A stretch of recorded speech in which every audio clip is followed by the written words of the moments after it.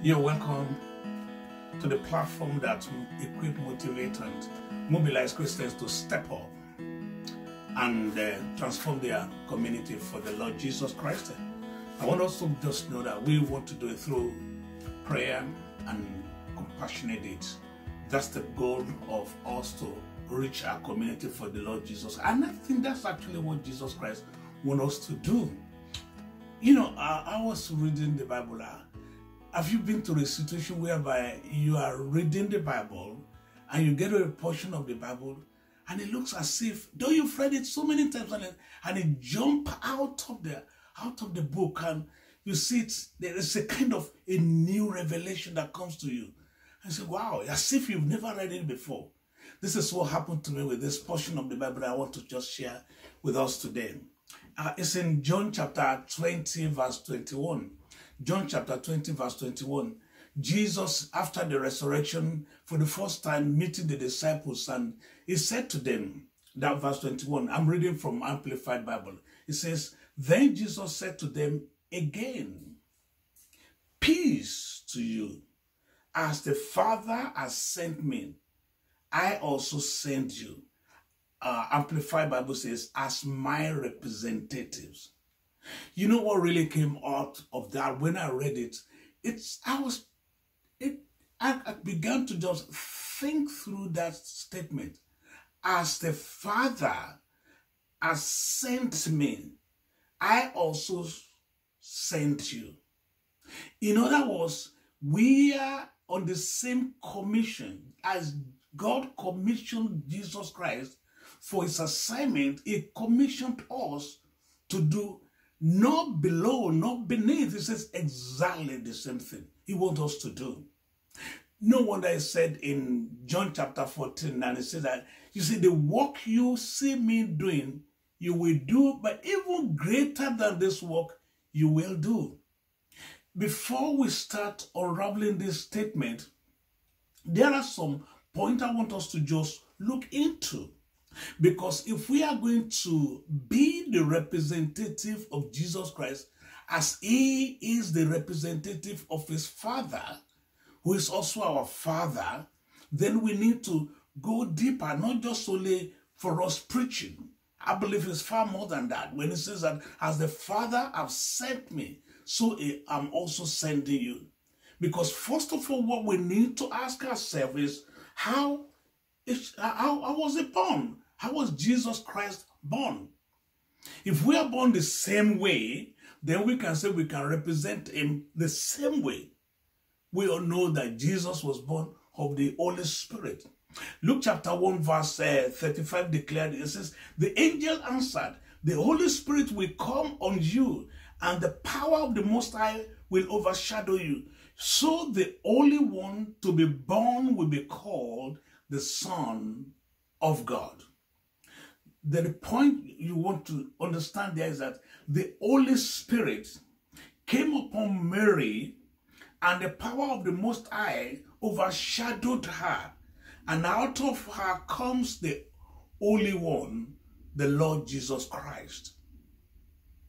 How are you, became born again? John chapter 3 verse 5 says, Jesus answered, I speak an eternal truth. Unless you are born of water and the Spirit, you will never enter the kingdom of God. In other words, Jesus was born of the Holy Spirit, overshadowed by the Holy Spirit, and then born of the Holy Spirit. And you and me were also born of the Holy Spirit. We are coming to something very important here. As the Father has sent me, so I am sending you.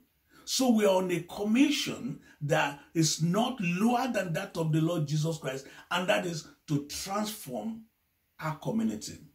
Before I move further, I want us to just listen very carefully to what I want to share with you. And that is the base of what we want to do as a ministry. Listen to this and then I come back.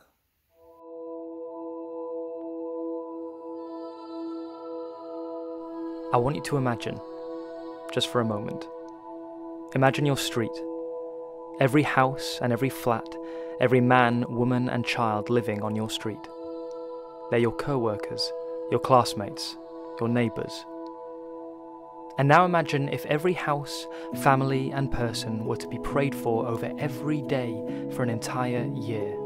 If every street in your city was being prayed for daily over the next 12 months. What would you see? We believe you would see transformations come about. Opportunities will present themselves and souls will come to know the one and only Saviour, Jesus Christ. Your streets will be ignited with a fire of heaven that will transform your city for the kingdom of God. Adopt a Street is not a program but a lifestyle. It's about changing the spiritual climate in your community, inviting God's will to be done on earth as it is in heaven. It's time for us to pray for our neighbours instead of complaining about them. It's time for us to display the love of God instead of just talking about it. It's time to adopt a street today.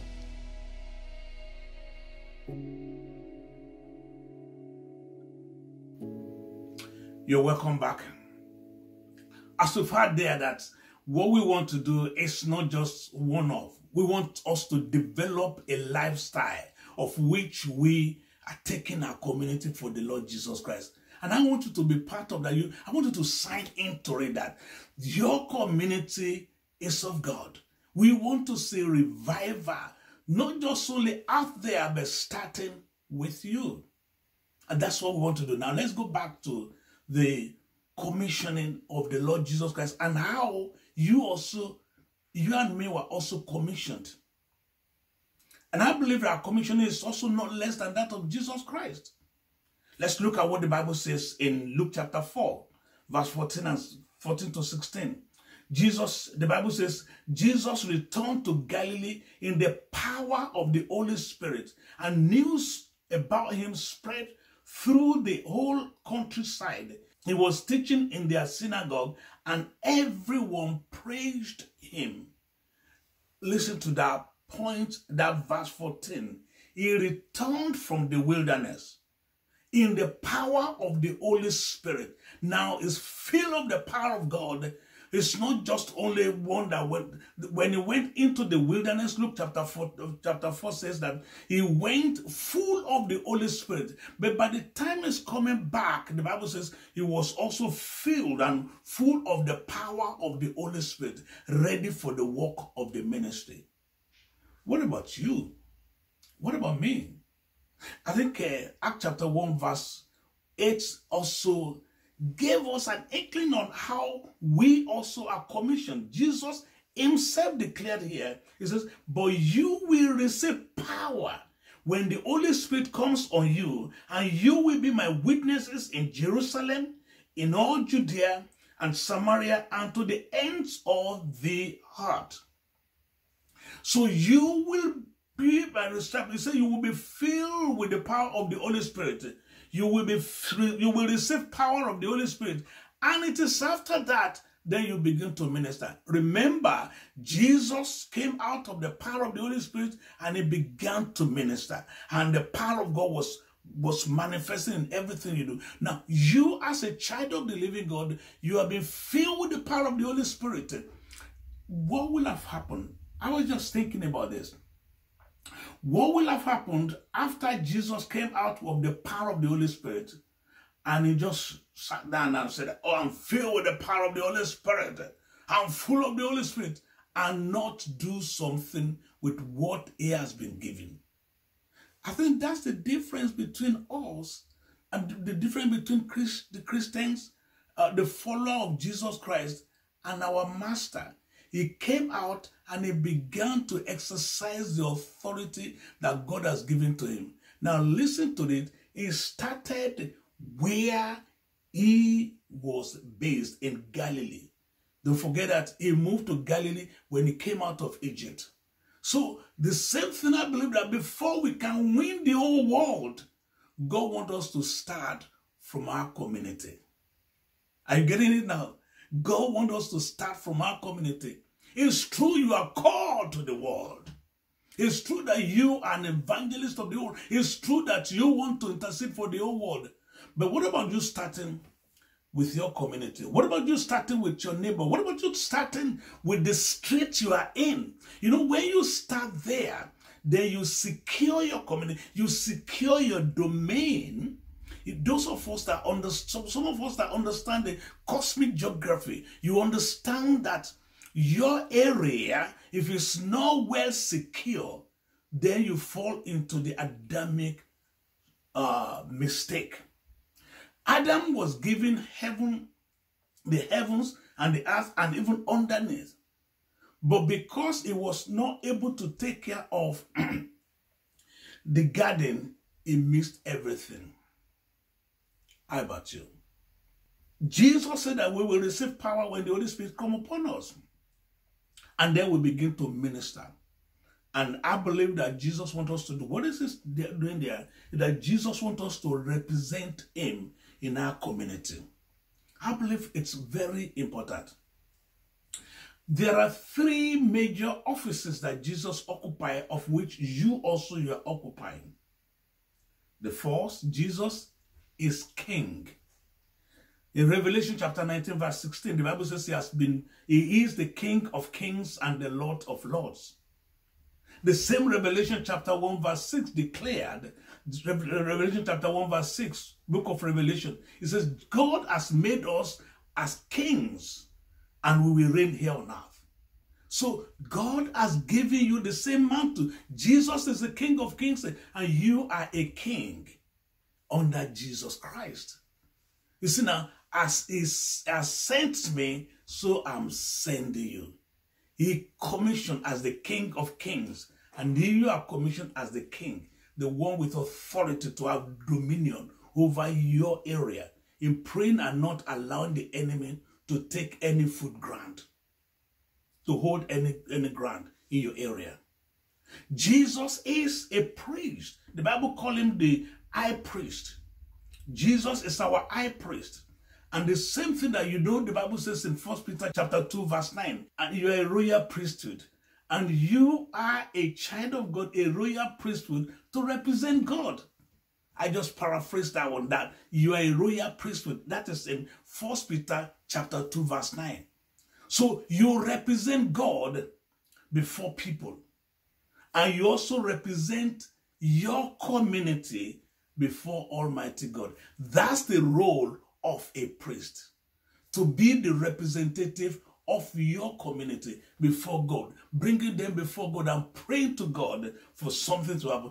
Jesus is a prophet. He's not a prophet. Jesus is the prophet.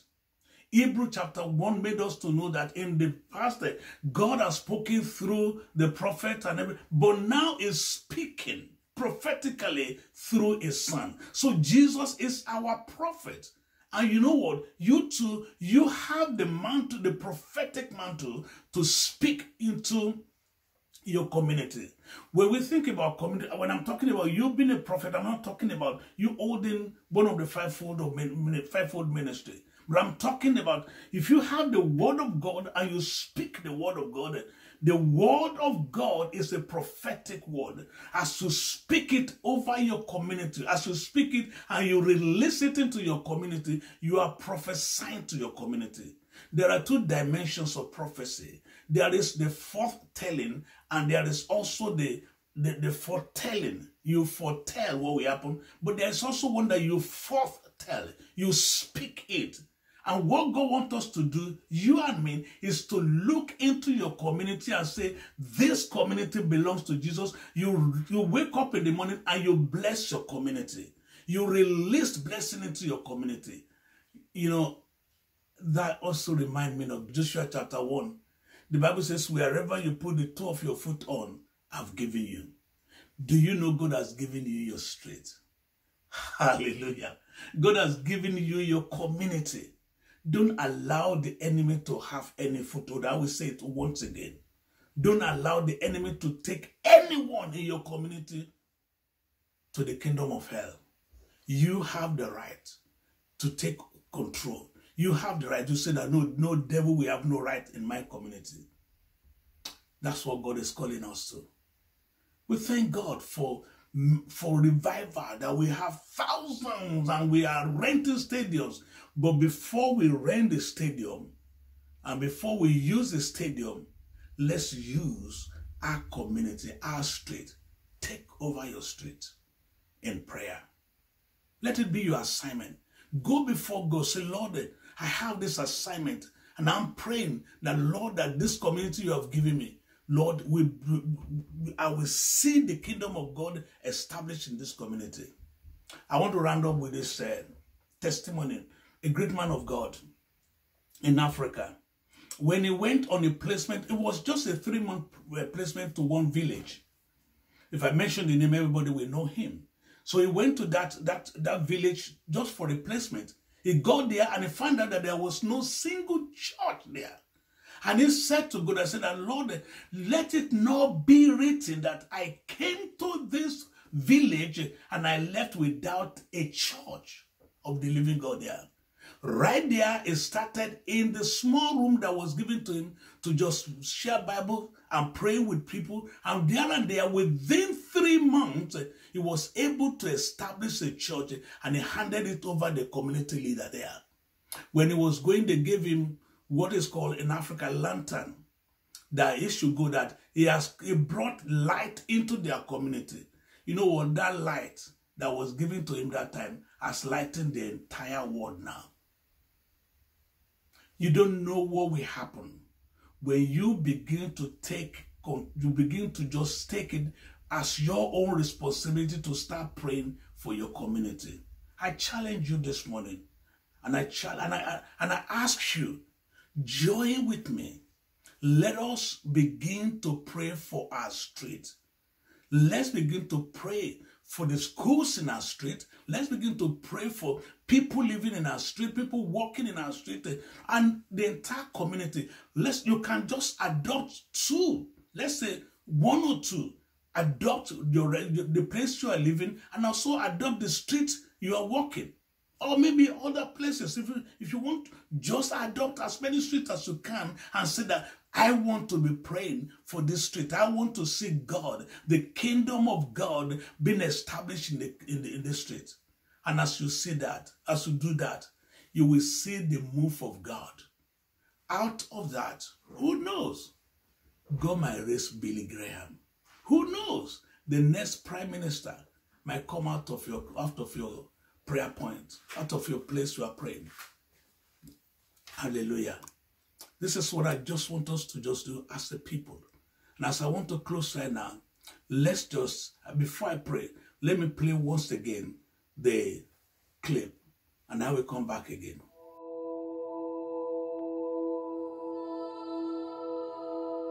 I want you to imagine, just for a moment, imagine your street. Every house and every flat, every man, woman and child living on your street. They're your co-workers, your classmates, your neighbours. And now imagine if every house, family and person were to be prayed for over every day for an entire year. If every street in your city was being prayed for daily over the next 12 months. What would you see? We believe you would see transformations come about. Opportunities will present themselves and souls will come to know the one and only Saviour, Jesus Christ. Your streets will be ignited with a fire of heaven that will transform your city for the kingdom of God. Adopt a Street is not a program but a lifestyle. It's about changing the spiritual climate in your community, inviting God's will to be done on earth as it is in heaven. It's time for us to pray for our neighbours instead of complaining about them. It's time for us to display the love of God instead of just talking about it. It's time to adopt a street today.